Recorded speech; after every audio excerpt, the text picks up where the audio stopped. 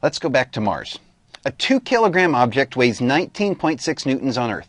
If the acceleration due to gravity on Mars is 3.71 meters per second squared, what is the object's mass on Mars? Oh, I love these questions. They're so simple but meant to trick you, and it's so easy to fall into the trap.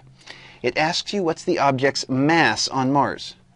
The mass hasn't changed. The weight may have changed, but its mass is still 2 kilograms. Don't get suckered into those tricks. Your find is the same as your given.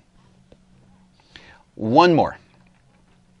Here we have 2 satellites. The diagram shows the 2 satellites, both of equal mass, A and B, in circular orbits around a planet here.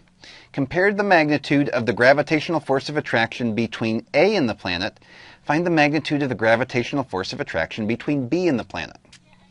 Well, first thing, since B is further away, it should be pretty obvious that it's going to have a smaller force.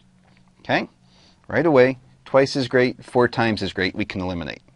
Now, because of that inverse square law, we're going from radius r to 2r. We're doubling the distance. We must have 1/4 the force. Answer number 3, inverse square law. And there are lots of different ways you can go through and solve that. You can go through and do it analytically. You can make up numbers for them. But the easiest way is if you understand the inverse square law, you can realize right away as the distance doubles, the force becomes 1/4. Hopefully that gets you a great start on gravity and Newton's law of universal gravitation. Thank you so much for your time, and make it a great day.